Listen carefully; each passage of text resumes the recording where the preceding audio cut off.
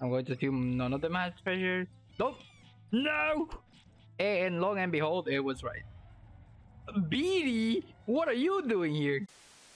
Hey everyone, Jerry here. In today's custom case, we're going to be checking out Don't Pop the Candypop by Shogun. So let's see what they have in store for this cave.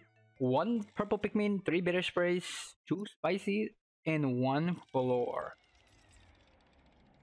What is this all about? I'm assuming this just don't use a candy pop, but are they gonna be spread around everywhere, or what's the case here?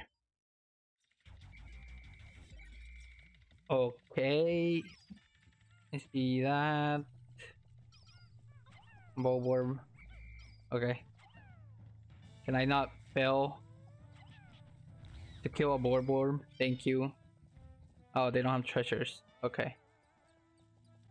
I'm going to assume none of them has treasures. Nope. No! Okay. Let's not do that again. Because now it makes sense. I only have a single Pikmin. Oh, there's bread bugs. Okay. Honestly, I should have pictured that in my head. That would have happened.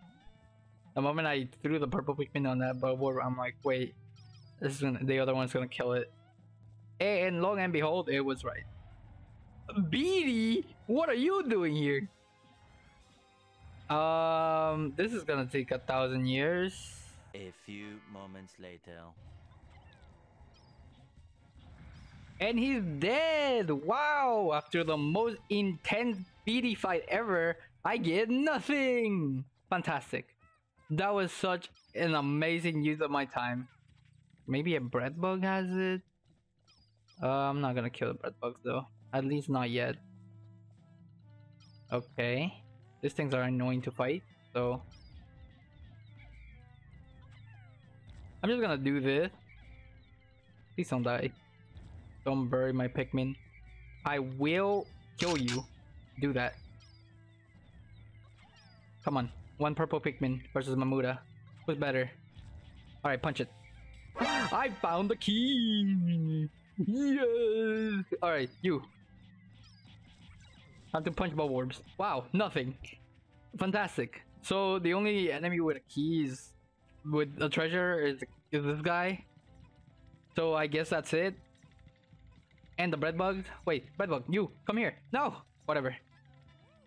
I was gonna try to make it take it, but never mind. All right, let's get out of here. Wow, what an amazing cave this was. I mean, I like the concept. I like the name, but one, there's not many candy pop, but to say the least. I only saw like 6 of them in total. This room or this cave is huge, so honestly there's just no point. Okay, so here's the exit. This is gonna take forever to break. Also, just something to note, that if you're gonna make a cave this style, it's so much easier if you put like a timer. Like, just make it timer based.